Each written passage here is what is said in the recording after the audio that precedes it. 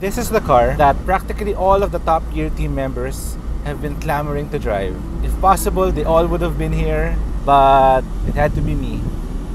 It's a hard job, but somebody has to do it.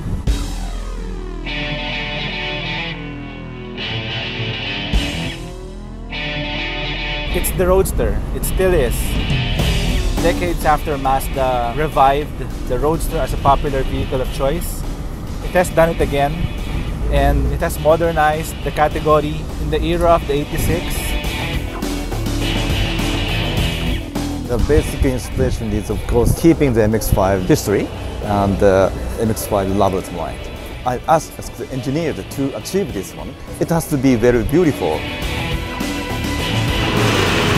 As the Japanese engineers have suggested, this is how you drive it.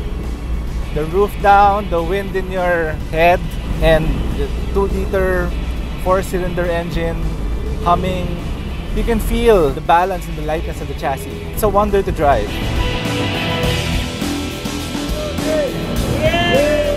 You can feel excited even when you're not going very fast.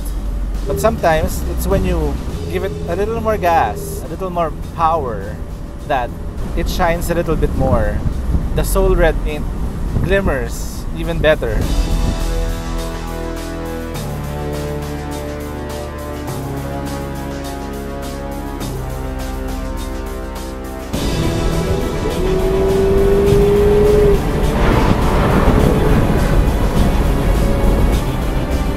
Oh my God!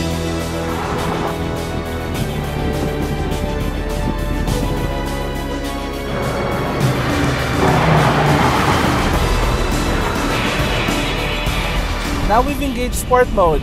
It sounds throatier. Our videographer is getting thrown more. If this were a girl, sport mode is turning her on instantly. Sometimes you wish why women don't have instant sport mode.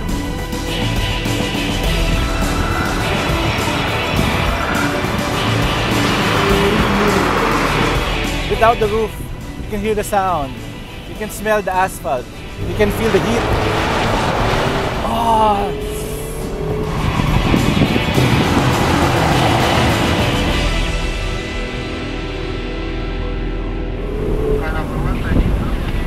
Okay lang, last na?